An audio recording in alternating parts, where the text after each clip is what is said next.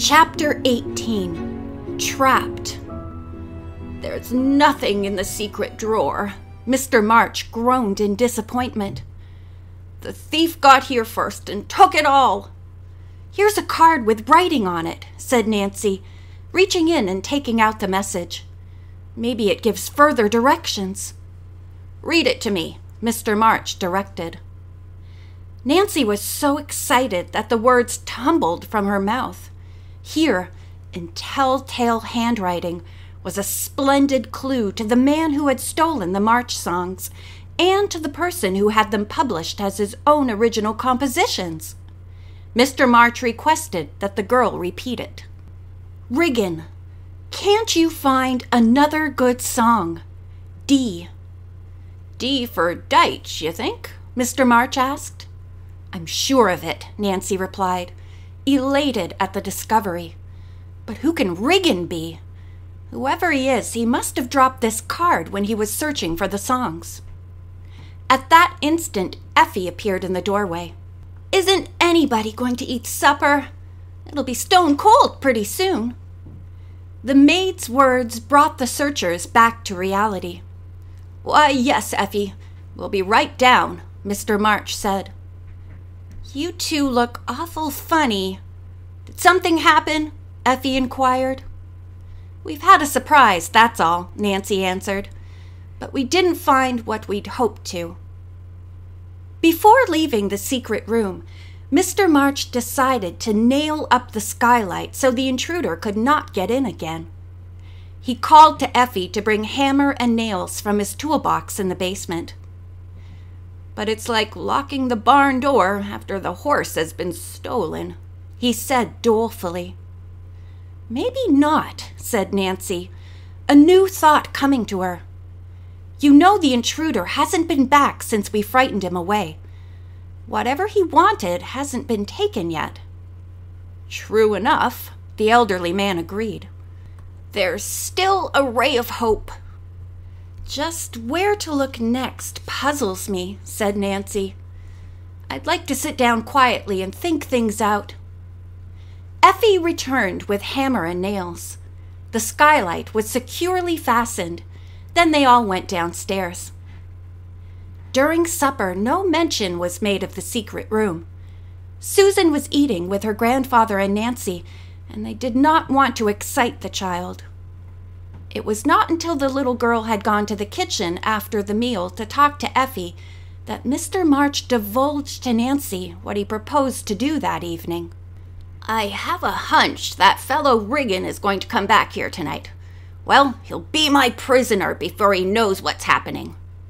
You mean you'll notify the police? Indeed not. This old soldier is going to capture the thief alone. Nancy was aghast and started to object. Nothing would please me more than to get my hands on the fellow who stole Phipp's work, Mr. March insisted. Nancy could not persuade him to change his mind.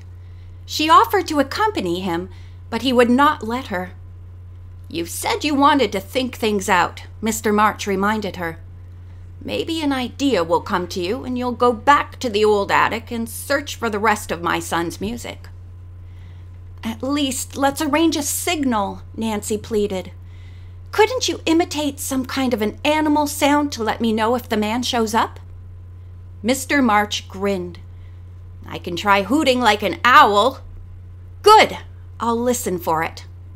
Saying he would post himself near the old servants' quarters, Mr. March went outdoors quietly. Nancy had some misgivings about his going, but said nothing. She put Susan to bed, then came downstairs. Effie soon finished her work and retired.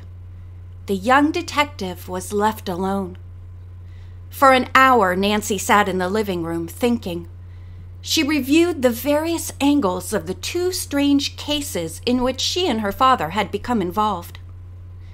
The hardest work is yet to come, she mused. And that will be to go into court and prove that the two Mr. Deights are guilty. They've both stolen something, but how different the two products are. Realizing it would cost Mr. March a great deal of money to carry out his plan of prosecuting the plagiarist, Nancy could not help but wish that there were some way to locate more of Phipps's music. Her thoughts turned suddenly to the piano desk. Why, there may be another secret drawer in it, she concluded suddenly. Excited, Nancy jumped up and started for the attic, carrying a candle. As she reached the 3rd floor, a clock chimed. She smiled. The witching hour of midnight. "And I hope all's well," she quoted. Nancy started her new investigation of the piano desk. The utter stillness and the close atmosphere had a depressing effect upon her. She began to breathe more quickly as first one sound, then another made her uneasy. They seem so far away, she thought. I wonder if I would hear Mr. March if he should call. For a long moment, Nancy stood still, hesitant to go on with her work. Maybe she ought to run downstairs to be near the elderly man if he needed her. I'll hurry with my search, she decided. Nancy pressed first one area, then another on the left-hand side of the old piece of furniture. No drawer came out. She tried again and again, then switched to the right-hand side. At last, her efforts were rewarded. Slowly, a shallow tray moved out from the middle of the old piano desk. It was filled with papers. Nancy's pulse was beating wildly, but she forced herself to be calm. She carried the tray to the table, then took out several scrolls and folded papers. Nancy scanned them hastily. As she had hoped, they were all musical compositions. The name Philip March, Jr. was signed in a bold scrawl at the top of each song. These have never been published, Nancy thought elatedly. That thief didn't find them.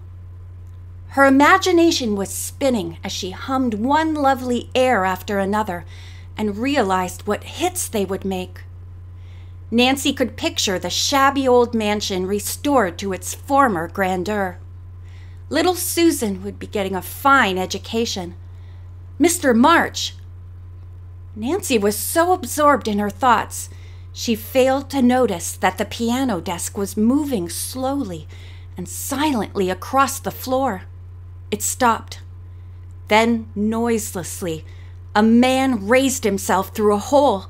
He began to smile. So, she found them for me, he gloated.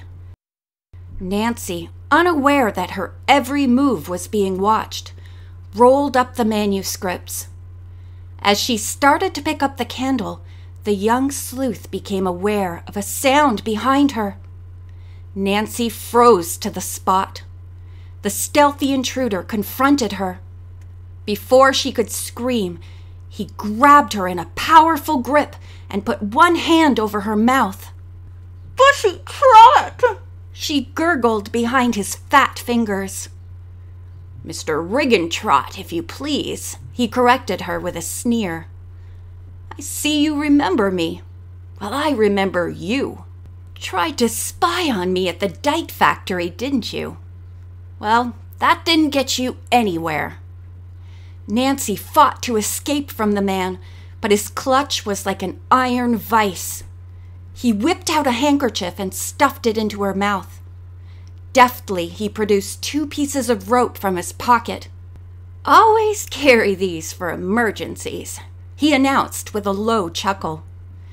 "Use them for people who don't mind their own business. I threw a stone at old man March at your house to scare you from coming here. But I'm glad you came." Nancy kicked at the man's shins, and he winced with pain. "Gonna fight, eh? I'll fix that," he sneered. Having tied Nancy's hands behind her, Trot now pushed the young detective down and bound her ankles. She fought desperately, but it was useless. When he had her completely at his mercy, he grinned evilly. "Many thanks for solving the baffling mystery," he said. "For a long while I've been trying to learn where the rest of the march music was hidden. Now I'll relieve you of your precious bundle." He picked up the manuscripts, which had fallen to the floor in the scuffle, and put them under one arm. Then he reached into a pocket.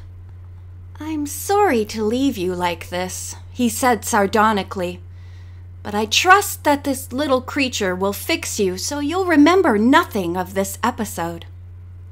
Nancy, squirming and twisting, did not understand what the man meant.